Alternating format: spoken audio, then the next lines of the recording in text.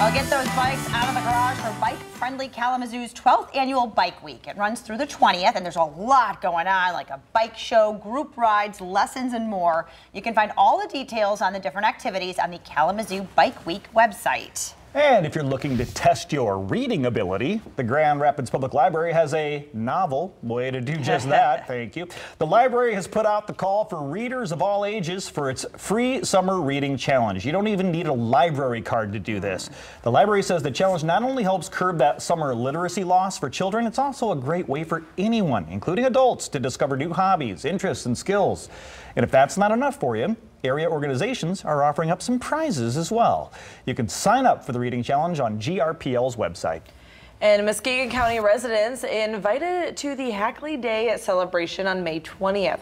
Enjoy free tours of the Hackley and Hume Historic Site from 4 to 7, along with walkthrough tours of the houses and the event. It's also going to feature live music, long games, food, and historic craft activities and games for the kiddos.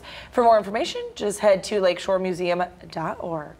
Well, local restaurants are ready for the summer dining season. Many have launched new menus and patios are open. At Margot, JW Marriott's chic French bistro, you'll find dishes like Lake Superior Whitefish or the Gnocchi Parisian. There are also some new indulgent desserts. And then at the Amway Grand Plaza, there are new menu items as well as drinks. The Lumber Baron Bar has introduced a new mocktail menu incorporating some of the top non-alcoholic spirits in the industry. And congratulations to 3 Michigan breweries. They were all awarded medals at the 2023 World Beer Cup competition, better known as the Olympics of beer competition. Now, the Mitten Brewing Company, they earned a bronze for their Imperial Peanuts and Cracker Jacks brew. Founders got silver for Dirty Bastard, and then Redwood Brewing Company in Flint took home the gold for its Nectar of the Gods. Wow. This year, more than 10,000 beers were submitted by more than 2,000 breweries from 51 countries. Well, look at us go. So I know. Pretty darn good here in Michigan. Nice. Coming from Beer City. I never really liked beer before I moved here. And I came for my interview here, ended up at Founders, and I asked for a Blue Moon. Right. Yeah.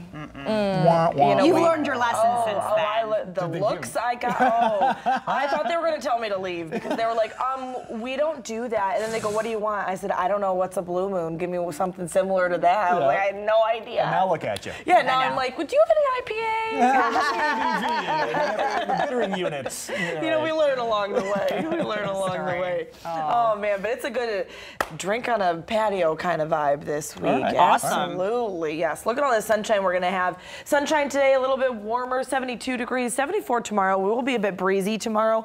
We have a different kind of cold front coming through, but then we're going to cool off just a titch on Wednesdays. Still keep the sunshine, though. Sunshine all the way through Thursday. Then Friday and Saturday, we do have rain chances. We're going to fine-tune the details when we get closer later in the week. So if you do have plans for Friday or Saturday, stay with us as temperatures do also drop back in the upper 60s. When we get back to Sunday, 74 and sunshine.